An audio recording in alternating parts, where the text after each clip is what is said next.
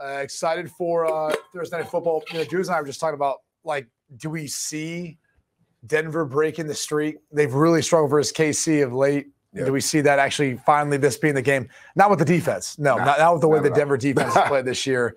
Even though Russell's played all right, I don't foresee that happening. Yeah, we'll look at it in totality now. Let's do it to the script. Let's do it now. Come on, let's live a little dangerously. Yeah. Travis Kelce, I know, didn't practice, I believe, Monday, but he did yesterday. And we know this, Brady, on a Thursday game, it's a shortened week. You don't really practice. It's a walkthrough, right? So there were some concerns that he didn't even partake in that on Monday. It's probably a vet day just to make sure that ankle was good, because I know it was a low ankle sprain, they said. So I know when he came out of that half versus the Minnesota Vikings, I don't know what they gave him, Brady, but he's like a totally different player than after the ankle twist. Have you guys ever wondered, too, like, where's the differentiating point between, like, a high and low ankle sprain? True. Like, does it kind of depend, Will? I mean, you seem like a guy who doesn't have calves. Does it kind of depend? Actually, I have probably better calves than you do. I'll be perfectly honest. You know what? That might be true, because I don't really pride myself on having big calves. Right. I've got great calves. More of a squat guy, not so much really a calf raise guy, like Will probably was back at the Student Rec Center there. And where were we at? Raleigh? Yeah, in Raleigh. I don't have I've got raised up the whole time. The short one, we have to put it's like his arms go up as the calves go up. He's getting ready to go out on the beach or whatever during the little spring break there. I got great hair from my mom's dad, and then for some reason on my dad's side of things are just calves, man. Calves, like it looks like I'm smuggling kittens over here. Okay. Where's your point of differentiation between the two injuries? Because I don't really have much of a calf, and so I kind of look at them like, well, I guess low is like somewhere where like the start of like the gastroc or like the start of your calf. Yeah. Anything below that, and then high is kind of a little higher up, somewhere in like the mid. The mid part of your shin, like that's what I always want to know. Like, where do you differentiate the two? I always thought like an ankle sprain was like a normal one was kind of like when you rolled your ankle, and then the high ankle sprain was like when you felt like it was more of a leg than like just the pure foot and ankle. You know what I mean? Yeah, I mean, I guess I know what you mean. Yeah, and it was weird. I mean, you asked a question and don't know the answer. I don't know the answer either. I'm just trying to. When I saw the ankle injury live, it looked like it was more foot than anything. Do we know this wasn't something that happened with him and Taylor Swift? I'm just saying. One never knows. I mean, she can't dance really, though, right? Like, isn't that like kind of one of the things that she's not great at? So, like, maybe it wasn't with Taylor Swift. Maybe they were doing dance lessons together and he slipped on something. I'm more curious to see what Will thinks about that conspiracy theory. Have you heard of this? Which one? What is it? Oh, it was like a week. It's like a week old now. Yeah. But the one about how she, during her tour, it's an international tour. Correct. And she's been traveling around, gallivanting in this private jet, the carbon emissions, a lot of people. I did hear about that. Yeah. I like this. It's a private jet to go see, the Jets versus Chiefs game. Well, it's not so much that. It's the fact that it's when the Google search. Google search her, it comes up about all this bad publicity. And so how do you get rid of that? You go to a Jets game. Yeah. You put in the Taylor Swift Jets. Now it just comes up the Jets game. Yeah, so I heard about that. I don't know. All right. So there's a couple of angles here. One, like before, if you search Taylor Swift jet, all it would pop up, Taylor Swift jets, all that would pop up was Taylor Swift ruining the earth or the carbon emissions from her private jets. Then for like 3 weeks, the only thing that popped up was Taylor Swift at the Jets game. Because like you show up at the Jets game, we're like leaking out. But now the top Google searches are Taylor Swift jets are, did Taylor Swift go to the Jets game as a conspiracy to cover up her original?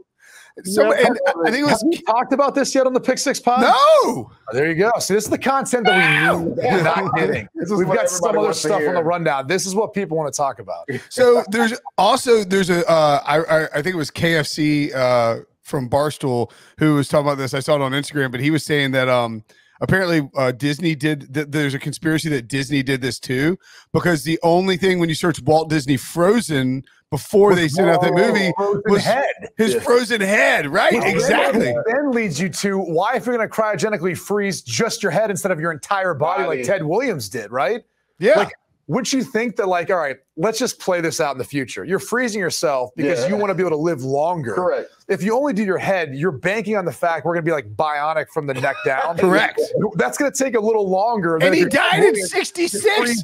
You're freezing the entire body. In 66, you're like, all right, yeah, we'll just freeze my head until we're able to jam human heads on robots, and everybody can walk around. Who's thinking that in 1966? Well, maybe he's ahead of the curve, and he knew something. Mickey Mouse. Yeah. Maybe there's some technology that we're not privy of that he knew was coming out. Oh, sure. And he was like, I'm just going to freeze my head. Like you said, we're going to put on a bionic body, and I'll be able to walk around and live forever. Yeah, but I feel like if you want to be brought back to life, like, wouldn't you think if you're like Ted Williams has a much greater chance of being unfrozen and coming back to life before Walt Disney? Like, Ted Williams would be coming back and be like, well, who else is frozen in here? Oh, we got Walt Disney's head. Well, we're not there yet. We're going to have to figure out how to figure out the way of connecting all to the internal or everything else. My man wants to come back in year 3000 as RoboCop. Yeah, there you go. This is. I mean, I get you guys are the age enough where you've got we can talk about like Demolition Man too, right? I mean, with Wesley Snipes and so God, whatever. You remember and like. Also, did anyone ever figure out how like the toilet the shells worked? Where it was like for the bathroom. Yeah. Remember that he was looking for like Sylvester Stallone. He's like, "It's the toilet paper." He's like, "We've got these three shells." I don't remember that. Yeah. Yes. Dr. Bullock was telling him like, "You know how to use the shells?" He was like, "What is that? Where's the toilet paper?" Yeah. Remember Stallone's like, "Hey, He's asking Sandra Bullock. He's like, "Hey, where's the? I need some toilet paper. I'm gonna use the bathroom." You remember this part? Remember, he started. If you cuss, you got a ticket. Remember, he started cussing to use it as toilet paper. Yeah, that's right. Yeah, okay, that's right. Yeah, I haven't seen it in a long time. That's a good memory. Yeah. Well, one thing I do have, my dad, which is probably not great that I was watching this as a young kid. We both really loved that movie, so every time it came on, we watched it. Yeah. A lot of that's coming to. So circling back to Thursday Night Football. Yeah. Patrick Mahomes is going to be a demolition man against that Broncos defense. Patrick Mahomes is going to be pooping in the three shells and dropping them on Sean Payton's head. Nope. Okay. I got a theory that for this particular game, or not like a conspiracy theory or anything, just like a theory on it. So the Chiefs host the Broncos this week. Yep. And then by the way, and then play the Broncos again in 2 weeks. 2 weeks. Yep. I think they won't show. I think that this is short week. You got some limited. You got Kelsey with the injury. Mahomes had an ankle injury 2 weeks ago. I think this is the Pacheco game. Like, you give the ball to Isaiah Pacheco, let him run loose. You don't care if you win 17-13. You don't care if you win 7-3. Like, you just want to get out of this game with nobody getting hurt, and don't show them anything either. Because is it Pacheco or Pacheco? I mean, how do you say it where you're from? Pacheco. Yeah. Also of note, in between the two Broncos games, they play the Chargers. You don't want to put anything on tape for those two divisional games coming up, especially with a repeat. I'm right there with you, Will. I mean, if you just look at this Denver defense, it's the worst rush defense in football. I mean, I think Breece Hall is still running right now, Brady. He went for 177 against them, right? And that was his first breakout game. So I think, honestly, while the Chiefs are it's a weird spot for them, Brady. They're kind of like trying to find their identity, right? Because they don't have a number one receiver besides Travis Kelce. So who can Patrick Mahomes really depend on? I think you're right, Will. Like, lean on Isaiah Pacheco. That's been what's been so great about Andy Reid and the maturation of this offense. Like, we're so used to them, throwing for 300, 400 yards. But we saw, at times last year, them play bully ball. Right. I think this is a game, you're right, short week. Your offensive line is more physical than them. Also, DJ Jones, their best defensive tackle, didn't practice on Monday. He's beat up. We'll see if he's able to go. If not, he's their best D tackle stopping the run. They're already putrid at stopping the run. Why would you not really lean on Isaiah Pacheco this game? It's funny. I brought this point up to Pete. When you looked at the beginning of the season for the Kansas City Chiefs, and outside of Kelsey, it was like, kind of like, they don't have anyone that scares you. I was like, well, they do. It's just he's in the backfield. It's Isaiah Pacheco.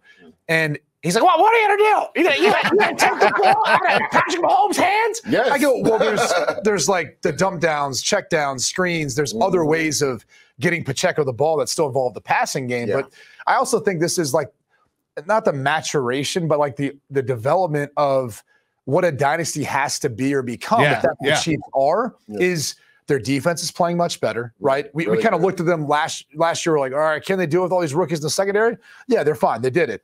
They're playing really good football right now. They are. They now have the ability to win in a variety of ways with running the football. And so they don't have to win every game where Patrick Mahomes is a hero and wins in a shootout. Like, we've already seen that version of the Chiefs. Yeah. maybe this is a different version. Maybe this is a version where we see them control the game more, running the football with Pacheco, playing good defense, and not forcing Patrick Mahomes to have to extend plays, subject himself to injury, and have to make these kind of splash plays that aren't really there anymore, at least right now in their offense. And I'll say this last thing. Their wide receiver group misses, to me, what I would consider like a center, like in basketball, if you had a starting five. Yeah. And I think Justin Ross, they're thinking he will be that. And the hard thing is his medical history makes you concerned about his ability to consistently be that. But that's what they need. Like Juju kind of was, but I'm saying even a bigger, frame than that.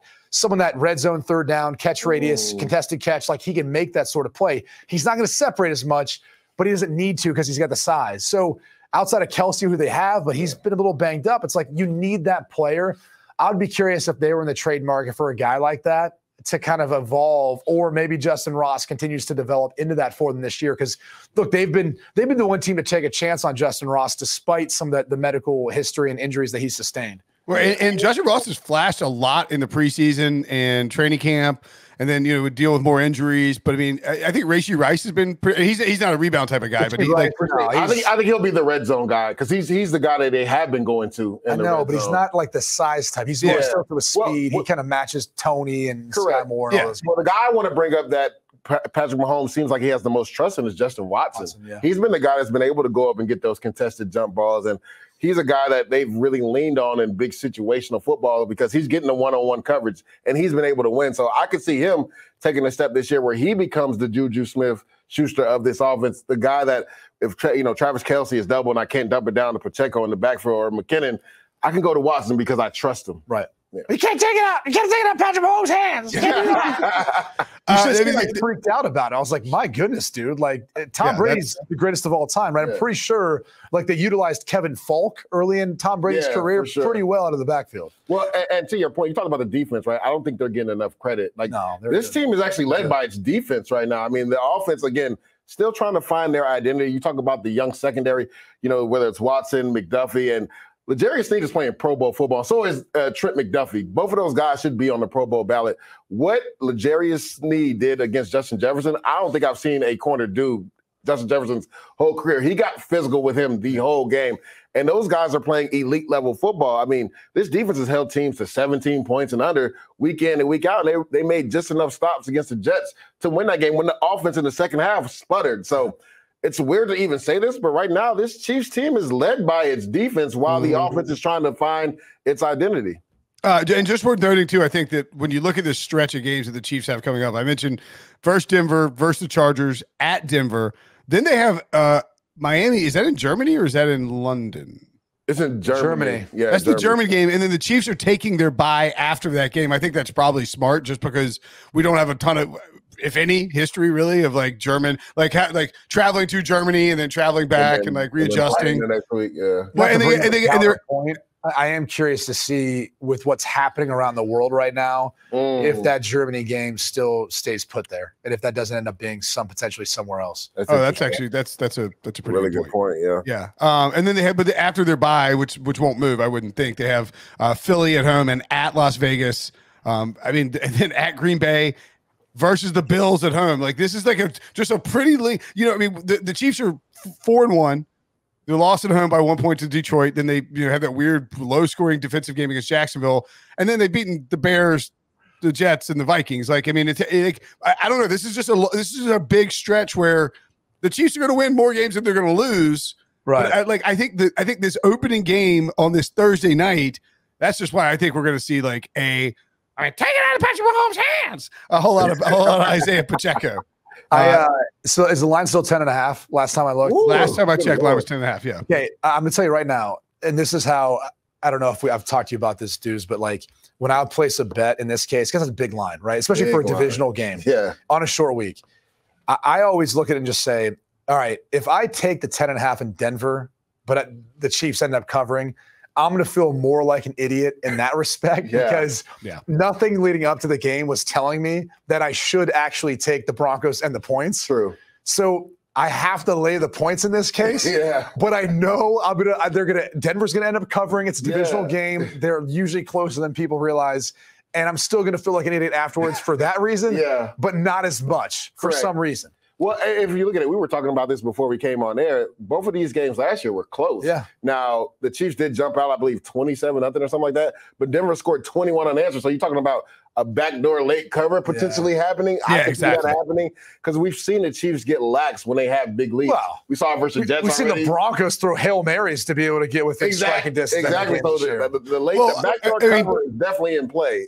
To Brady's point, I think like if you take the Broncos and the Chiefs win by 20, you feel like an idiot. If you take the Chiefs and the Broncos, if you take the Chiefs and the Broncos throw a late touchdown to backdoor cover, you're like, well, I just got snaked. I can live with that. The implied score here, by the way, 29-19 for the based on the models. So no, based on the point spread and the total, which is 48, which is pretty high for a 10.5 point.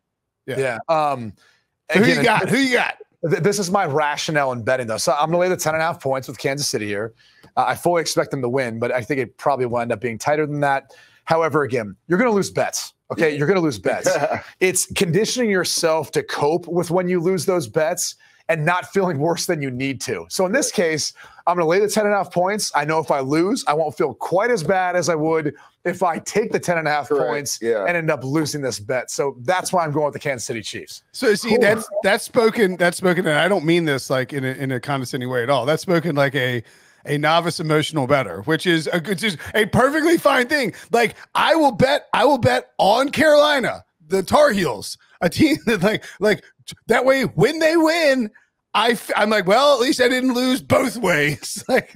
So I'm in the same boat with you, 100%. Dude, I've got a lot of Italian and Irish blood in me, so clearly there's a lot of passion, a lot of emotion. You know what I'm saying? Yeah. Ooh, I'm going back and forth. You said the number for the total is at 48.5. I think it was at 49. I don't know if you're going to play the over-under bet. Is that what you like better? Not really, because if you look at Denver, they score a lot late, so they go over. I believe this season they're 4-1. Playing overs is a lot more fun than playing unders. It is. I'm going to play the over in this game. And just looking at, was it last Thursday was the Commanders? Bears and Commanders, 60 points. That game hit over. Oh, it's way over. Oh, 60. So I'm going to say this game hits over because the Chiefs will take an early lead, probably go up 14 or 17-0. But then I see Denver coming back at the end and putting up a couple scores at the end. I'm going to play the over because, again, I would feel more comfortable playing the points with Kansas City for them cover the 10.5. But that's just such a high number. And if you look at these two games, how they played last year, Denver came back in the second half and they covered both of those. So I'm going to play the over in this game.